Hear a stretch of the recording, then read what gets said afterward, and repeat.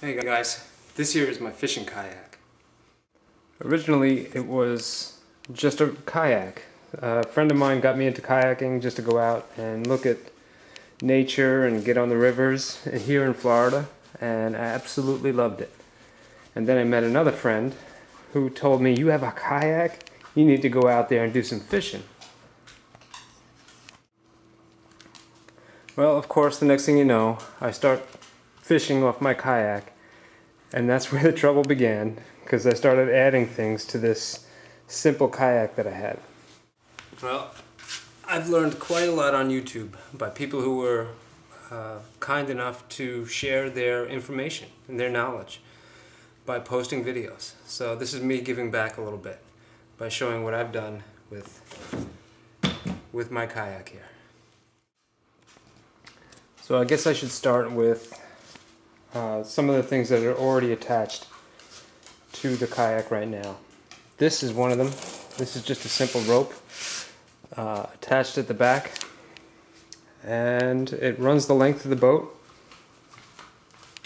and attaches again to another eyelet up here in the bow. That's just a little ring with a section of rope to keep it from, if I just put the ring here on this, it'd be too tight and it would get tangled. So I put a short length of rope from here to here, and then another rope that loops from one end to the other. In the middle there's a ring that I can put my anchor line through, and by giving it a little pull I can send this ring to the front of the boat, one to the back, and that'll determine where the anchor is holding the boat. Having an anchor trolley seems like a trivial thing perhaps, but you want to face the fishing, and if you're tied off at the front or the side all the time, you're not going to be facing the action sometimes like you want to be. And this here is my anchor. It's just a 10-pound plate. Used to be a 5-pounder, but sometimes in a strong current, you'll still just pull the anchor along. Again, I had these laying around the house. I didn't have to buy anything. Nice and cheap. The rope tied off. I sprayed it red in spots, so I knew that as I'm pulling it up over the side, I knew it was coming before I actually saw it. And on the other end, I did the same thing.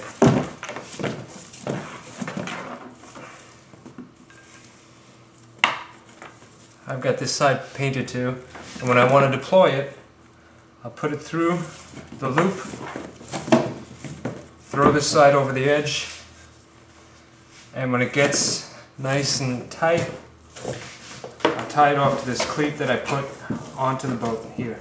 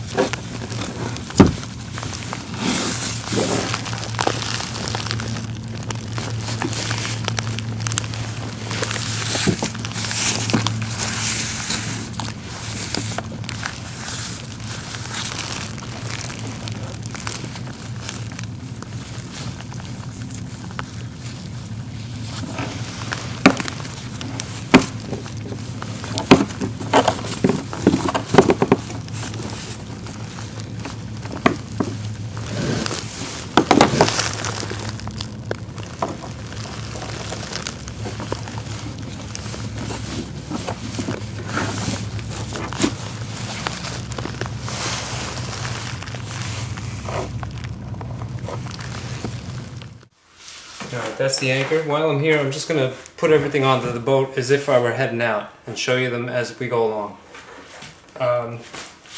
Any kayak, if you're going to be out there all day, needs a seat cushion. And they sell some really nice seat cushions that are kind of expensive. And what I did is I just took a piece of styrofoam and I molded it to the shape of a seat and stuck it inside one of these, which I got for free with something from my computer. I forget what it was, but it's just a laptop case. It's kind of neoprene, somewhat waterproof. And when I embed that styrofoam in there, it turns into an actually pretty comfortable seat cushion.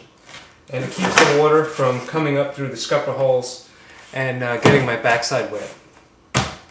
So there's a seat cushion, cost to me practically $0. Right on top of the seat, I put my personal flotation device. And this one actually was kind of expensive.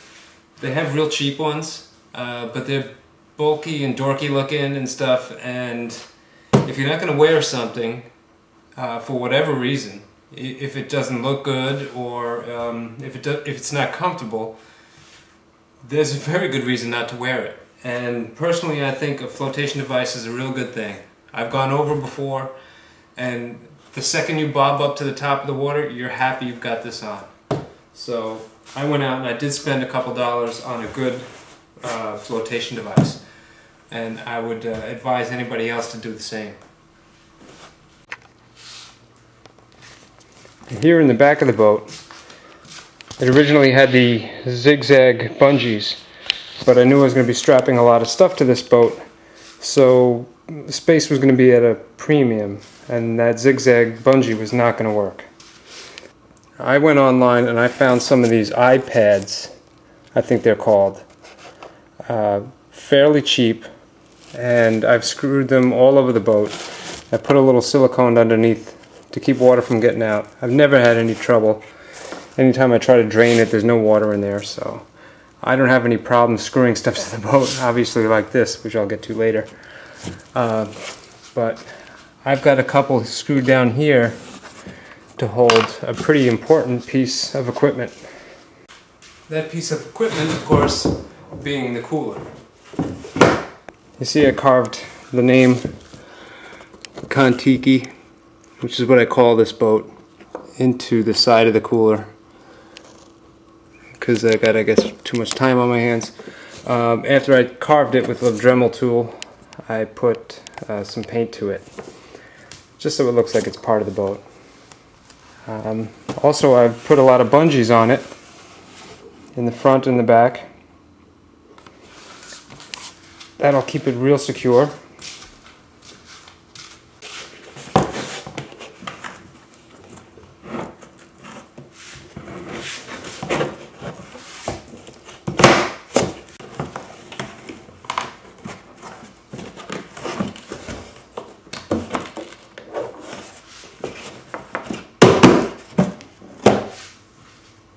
Screwing the cooler down really tight, the way that I do, is important because I put the rod holders on the side of the cooler. When you have a lot of weight in here, it's going to pull on the entire boat and the cooler. So I wanted to make sure that was pretty secure.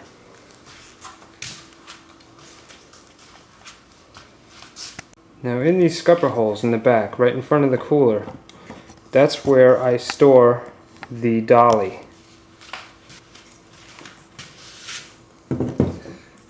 This dolly, I got the idea from somebody on YouTube. I made it myself out of some PVC and some steel rod that I had laying around. These wheels were from an old hand truck. They had to be pretty big so that they don't get stuck with sand and stuff. And they really work out very well. I'll show you some demonstrations of that right now.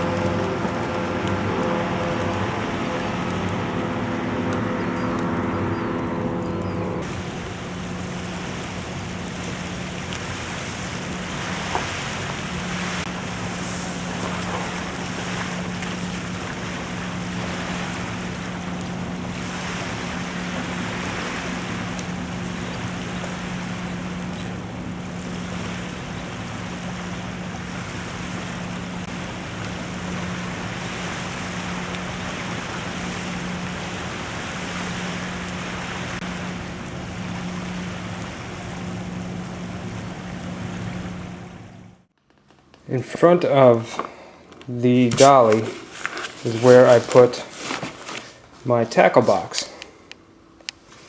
This is just a 6-pack cooler that I found at Walmart for about $6. Much better than and cheaper than the tackle boxes you could find online specific for fishing.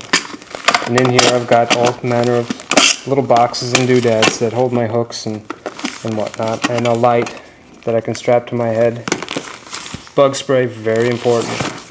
On top of there are pouches all over this thing, and it's really handy. Replaceable. It was red and black to match the cooler, and everything about it was nice. There's a place up top for my soft lures and fluorocarbon, which is hard to store because of its shape. Gloves.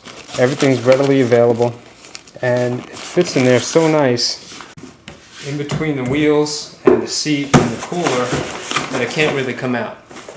There is a possibility if I turned it over that it would come out. So if I'm under heavy conditions or I have to go over open water or something, I do have a bungee back here. This bungee here, I can loop around the tackle box and it'll keep it in place. Very important to have everything secure on a kayak. That's my tackle box, my dolly, rod holders, cooler, and of course we have this little doohickey right here. I had noticed that while I was kayaking, the back of the boat wants to swing out, and what's happening there is called weathercocking. The front of the boat is pinned in place by the pressure of the water pushing against it as you cut through the waves, and the back of the boat, in the wake of the boat, has no lateral pressure on it. It's in like a low pressure zone. If the wind is blowing or the current is pushing you in a certain direction, and what would happen is the second I would stop paddling to have a drink or for whatever reason, the boat would start to shift sideways. And it was very annoying. Sometimes, just to stay straight while I was paddling, I had to paddle vigorously on one side of the boat just to go straight. And that's where this comes in handy. While I'm going along, I can reach back and grab this and set it down.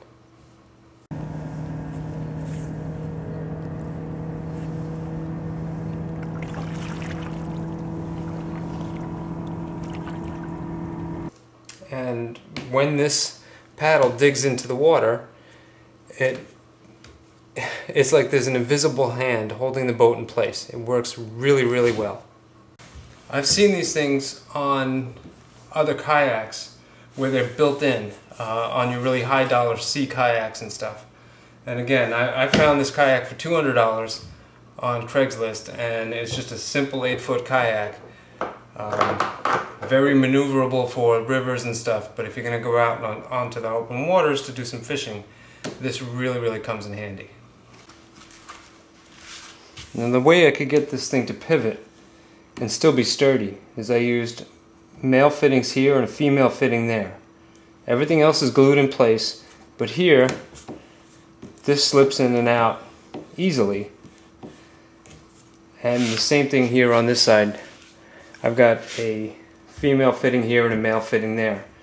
So one side's tightening, one side's loosening. And it enables me to just go in and out really easy.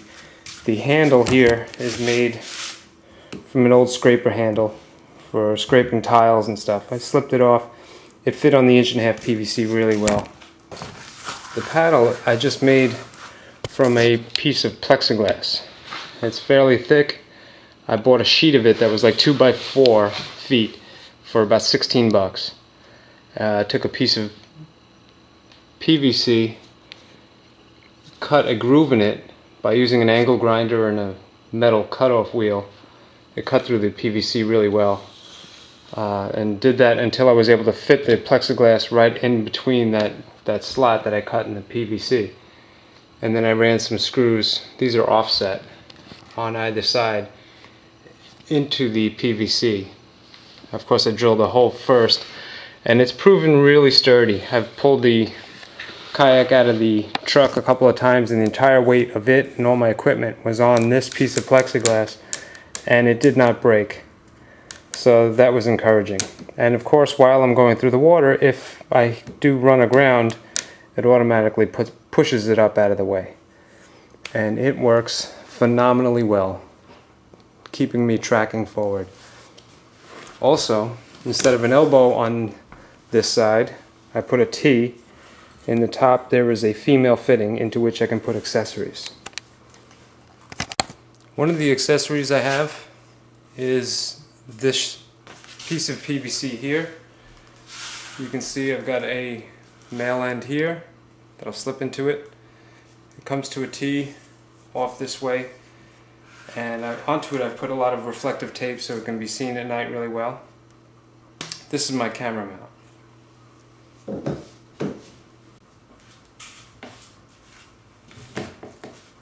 Onto this shaft right here is where I bungee my tripod, on top of which I'll put the camera, and I can always swing it out way back here to give a good vantage point of myself and the kayak as I go along the river. Again, I used a male and female fitting so I can swing this around to whatever position I happen to need the camera mount in. And on top of this mount there is another female fitting. Into that fitting goes another accessory. This time reflective tape on PVC, on top of which there is a Coleman light. Pretty bright, and that acts as my stern light when I'm out there at night. A really handy thing to have. This light was about 20 bucks at Walmart. I did buy 2 of them for this boat, but safety, again, like the life vest, to me was pretty important. If I'm going to be out there at night, I want people to see me. The second light I have is attached to my fish cooler right here. This one, I painted half of it green, half of it red, so it's my little nav light, and that goes on the bow of the boat. But I think now I can give a little time to the fish cooler itself. All this thing is a toolbox that a buddy of mine was throwing away on a job site. So I got this for nothing, and I knew I was going to have a chore converting it into my fish box slash bait holder slash rod holder slash a whole bunch of stuff. So let me show you how it goes together. The first thing that I built was a little skeleton here out of PVC. It fits pretty nicely into the scupper holes. It rests on the front there. It doesn't restrict any of the water flow from going down underneath it. That might splash into the boat. On top here I've got a female fitting, and I sanded this out with a Dremel tool. This way the fitting that I attached to the bottom of the toolbox will fit into it without getting stuck, and I'd be able to remove it also quite easily. The front of the toolbox fits in between a little piece of plastic channel that I fit to the boat, and that prevents any kind of lateral movement. On the inside of the box I have a bungee that goes out the side and attaches to some hooks that I put in the bottom of the boat. Same thing with the front of the box. You can see the bungee runs through the box and then gets attached in the front like so. With those 2 bungees in place and the PVC into this fitting right here, it's pretty sturdy. And my only complaint about it is it does, when it's filled with ice and fish, it's so high up on the boat. It makes it a little tipsy. but nothing I can't control, and it's never caused me to go overboard.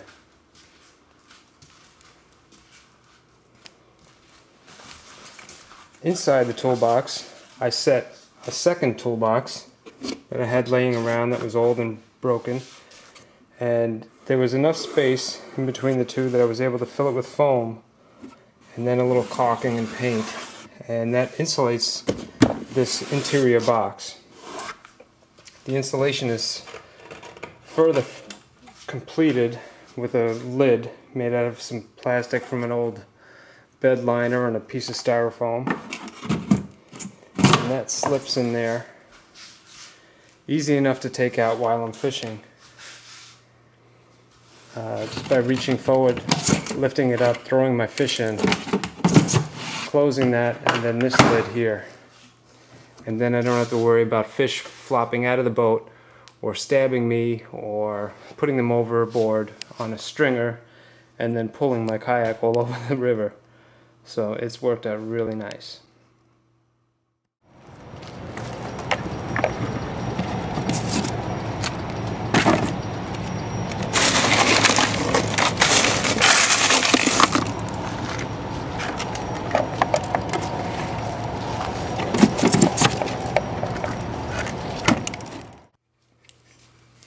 Now onto the front of the box that faces the cockpit. I've got a multi-tool that fits in its little sheath right here, and this here is a bubbler. This tube goes down, and in here goes my bait box. This box is what my bungees came in. It was a plastic box. I cut it apart, I painted it red, and I painted a live shrimp on that side and a little signage over there. Into that I fit this container, which used to hold peanuts. I put a nail under a torch, got it really hot, and then sunk it into the container a whole bunch of different places. And this is where I put my shrimp.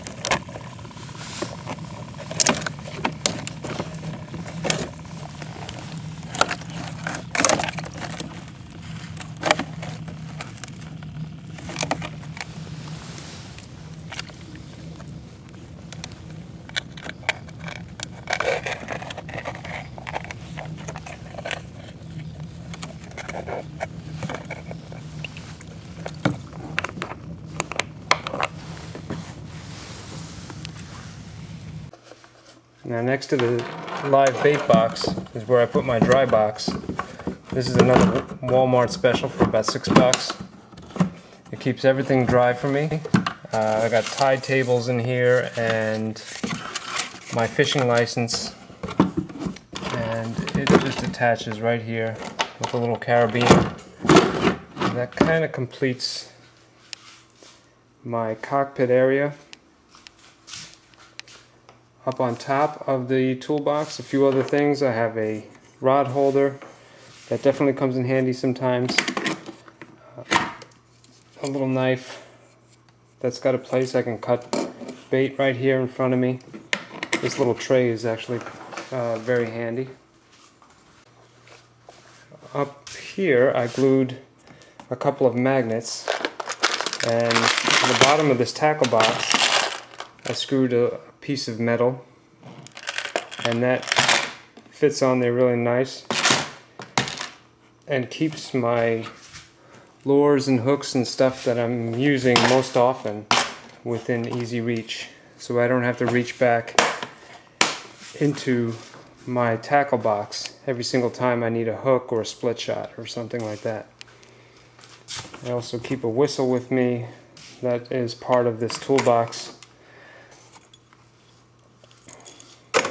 Coast Guard likes to see with one of those. And of course, the finishing touch is my navigational light. All cool things to have to be safe and whatnot.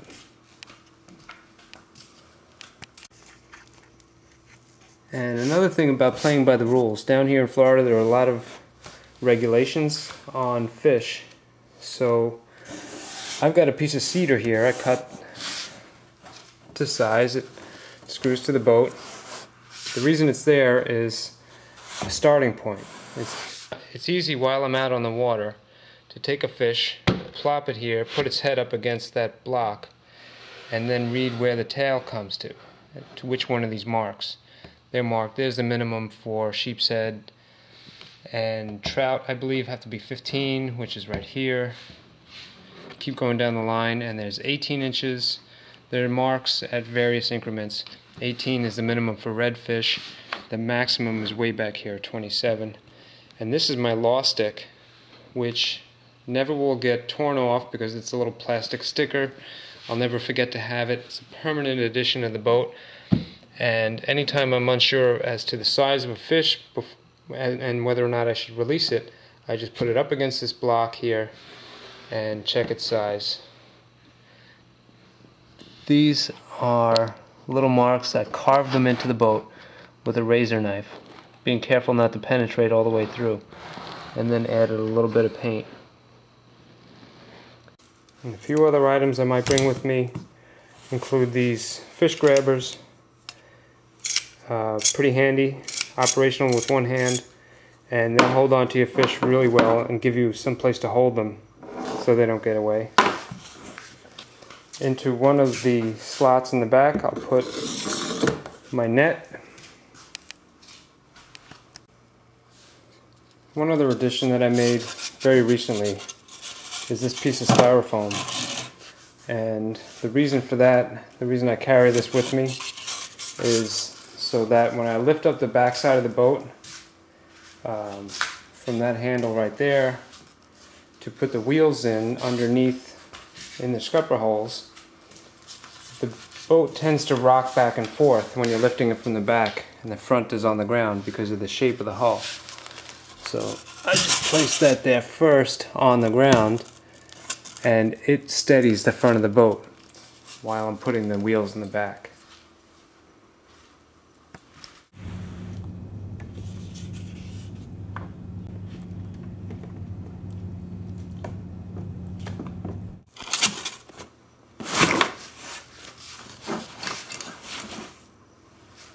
That pretty much does it.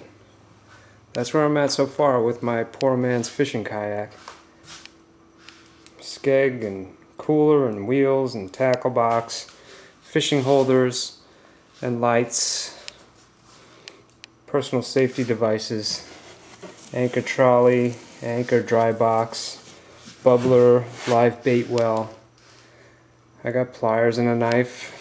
Another little tackle box, a place to put my fish, a rod holder, nav lights, even a little carved tiki face in the front for good luck with the fishes.